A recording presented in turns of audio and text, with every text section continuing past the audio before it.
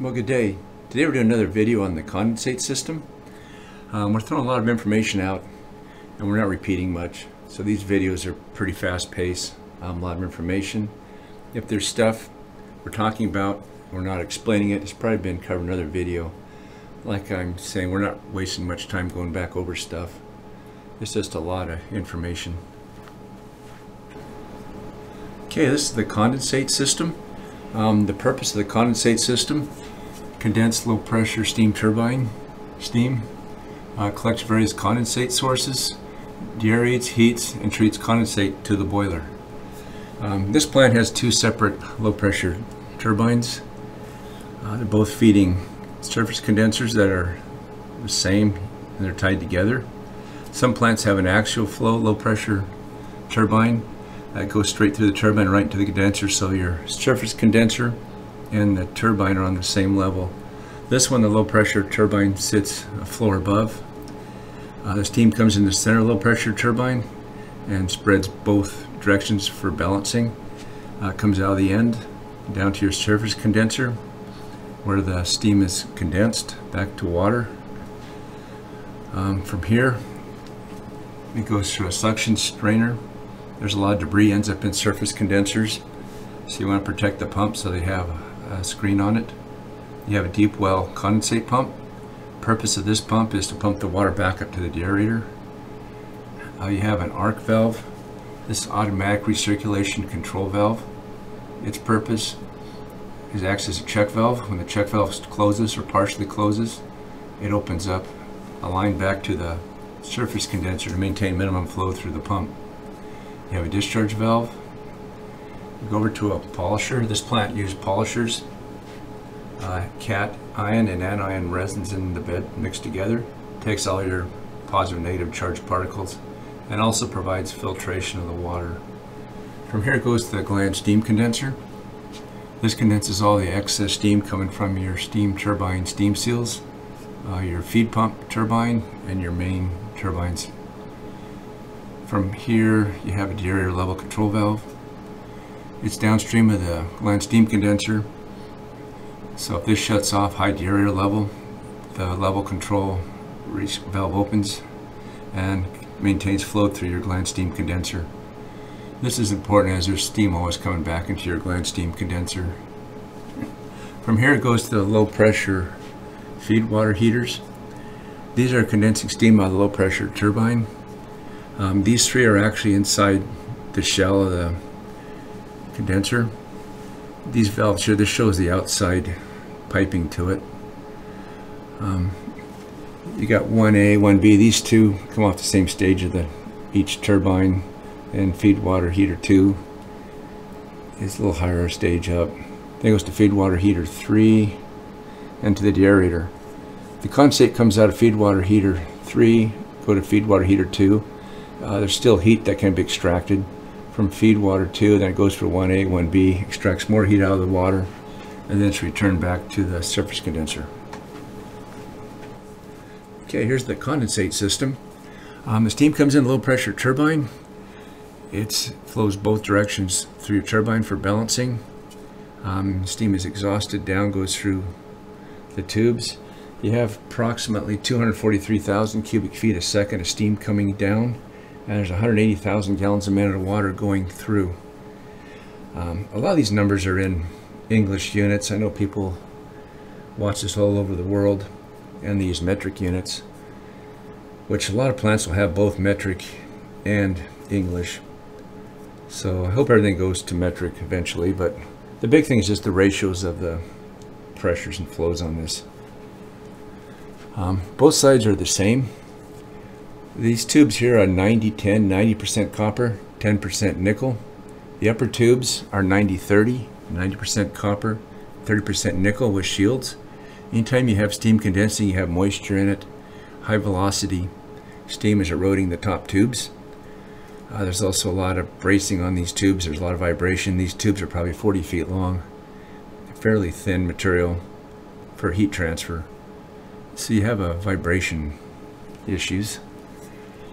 Normally you'll fill the boiler, the surface condenser, start up, just use the condensate tank gravity feed. Once you pull a vacuum, Then it'll pull the water up and spray. This will do a lot of the aeration of the water. Some plants use pumps for demin, but you can open the bypass and probably pull it in if you get in trouble. It's boiler feed pump recirc. It's brought back. Steam traps and orifices.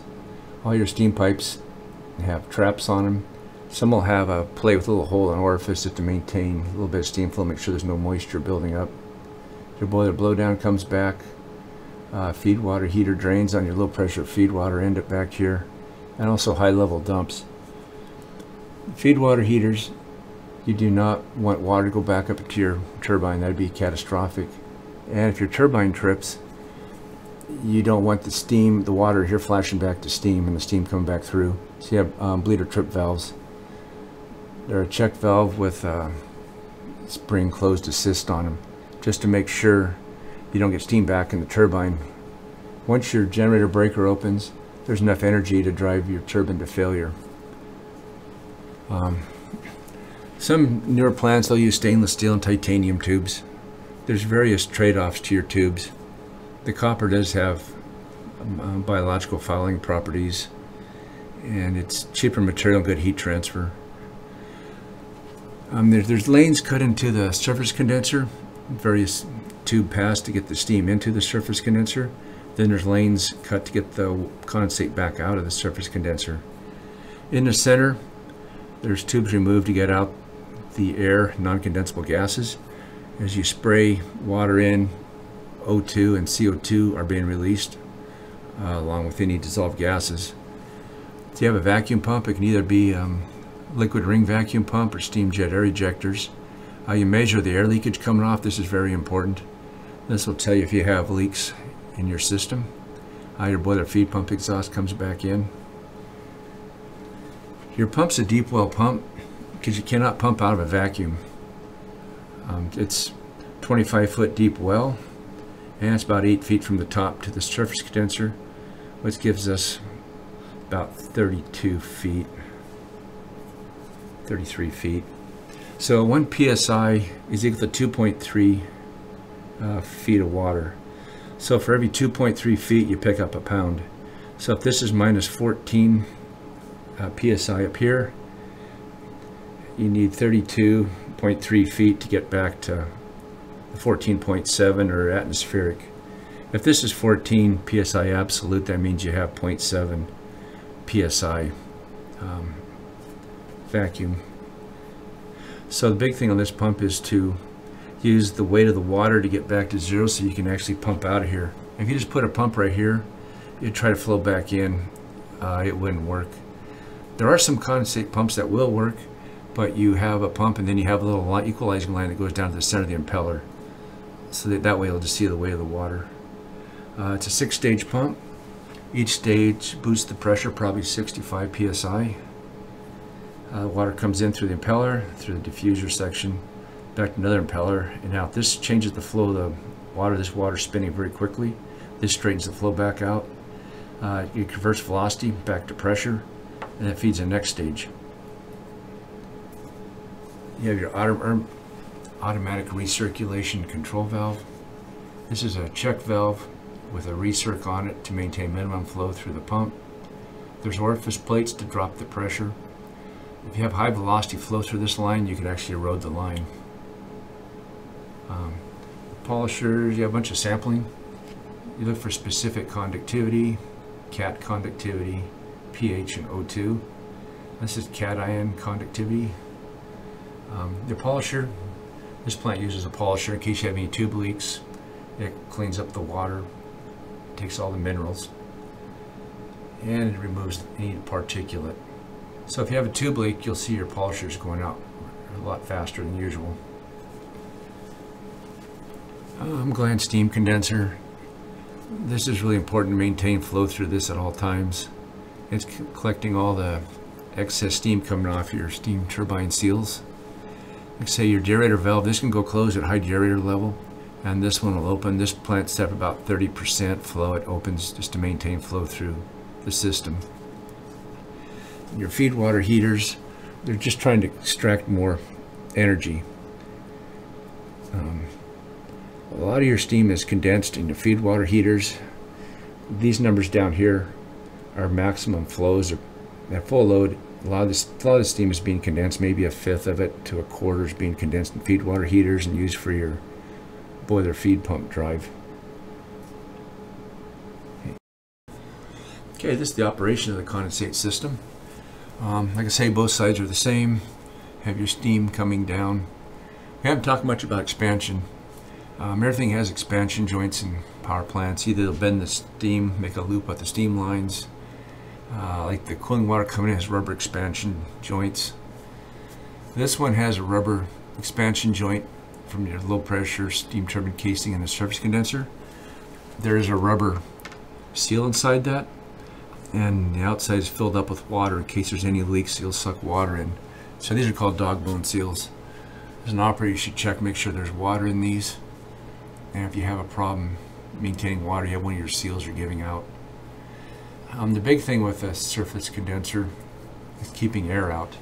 As you can see, we have a lot of different feeds coming back in, steam traps and orifices. This goes through the whole plant. There's an extensive amount of piping. And when you shut down, somebody opens up a drain, it gets left open. As soon as you pull vacuum, you won't see it. It's sucking air in.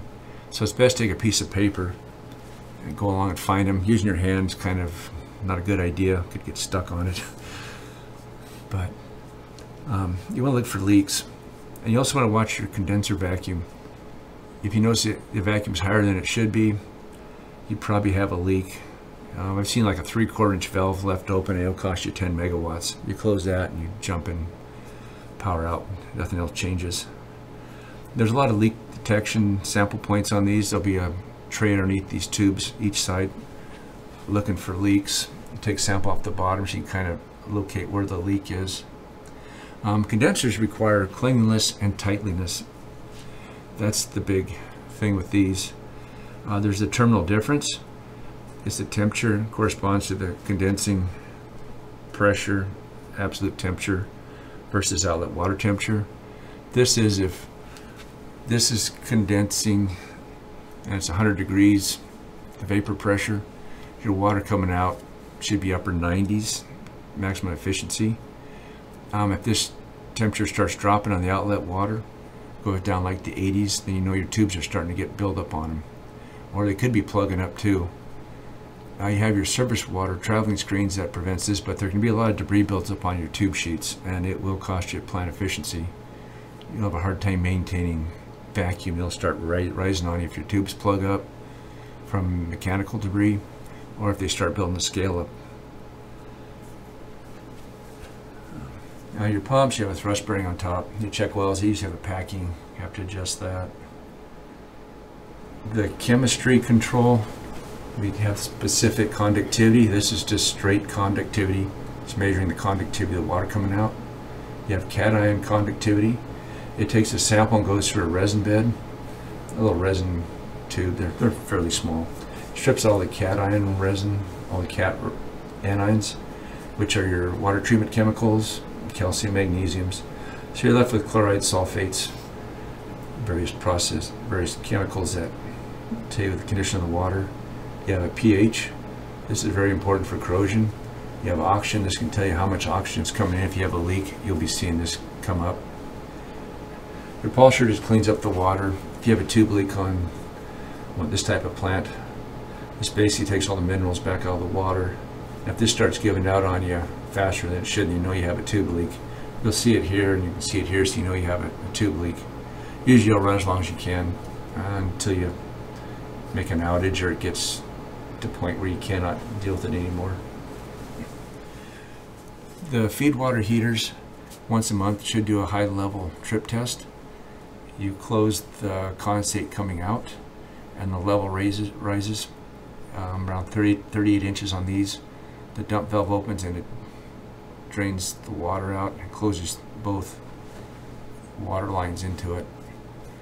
This is just showing the cooling water to the feed water heaters only. You got the steam comes in, then there's a condensate line that comes out on the shell side. This is just showing the tube end of it. There are two paths. Water goes through, down the other end, and comes back. So like say the condensate comes out of feed water heater 3 down to 2, and it splits to both 1A, 1B, because there's still heat energy. This water's hotter than here, so you come down here and extract more heat energy out of it. But one thing you cannot have is this water to get high and go back up into the turbine. That's devastating. And you have your bleeder trip valves. They need to be checked every shift, make sure they're going to function, make sure they're not stuck. The big thing of those, they'll keep the steam, water from flashing to steam, going up and driving your turbine to failure. This goes up to the generator. It's probably 70 feet above here. So it takes quite a bit of pressure to push up there. And you got about 60, 70 pounds on the generator. Okay, this is show and tell. This is a condenser tube. I see they're fairly thin. It's made out of copper and nickel alloy. They're about 40 feet long, and there's tube supports every so often to minimize the vibration. That kind of velocity coming through here, hitting these tubes, it's pretty substantial. This one got a small hole right where the tube support was. Usually once a year you'll go and put water on the water box side, go in there and find the leaks. Then you can put plugs in the tube side and seal the tube off. There's a pretty good percentage of tubes that you can plug before you start having problems. They're designed with extra tubes. This one here, you can see a scale buildup inside of it. This is an older tube. So as hot warm water drops out the calcium and magnesium, it'll plate out. May get some silica too forming, but that'll cut down the efficiency of the surface condenser. This just shows a multi-stage pump. This is a stage out of a well pump. This is about a 15 horse pump. It's actually a pretty good pump, surprising it's all plastic, but they are. You have your impeller section. Here's the suction of it. The discharge of your impeller, as it comes out, it goes back down your diffuser section, which is opposite. This is where the pressure is produced at in the pump. You have high velocity water. As it slows down, it converts to pressure. So your pressure and velocity are kind of inverse proportion to each other. Right here will be your next pump suction. So this puts out about 35, 40 pounds. You stack these until you get enough pressure to equal the amount of head of water you need to pump the water out of the well. So this one here probably puts water about 75 feet or so up. You can see there's some damage to it. This pump ran out of water and disintegrated. Anytime you run one of these pumps out of water, they'll disintegrate. Same as sump pumps. Any pump that uses water for water lubricated bushings. If you run them out of water, that's pretty much the end of it. It just sits down here in a little can, and the next stage sticks on, bolts on that. Here's your shaft, goes through a hex shaft to drive it.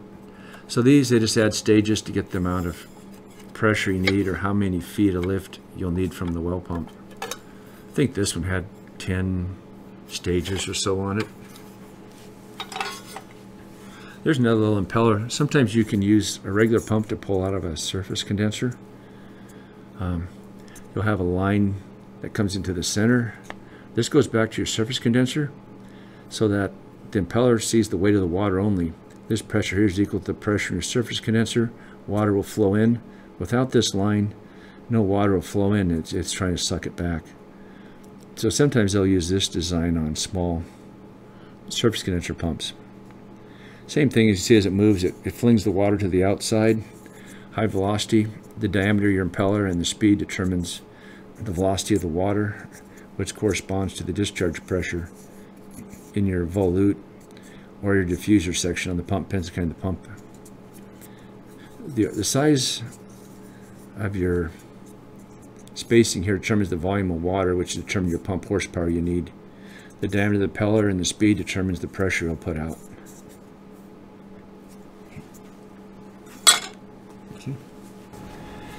Okay, this is a barometric condenser. We decided just to throw this in.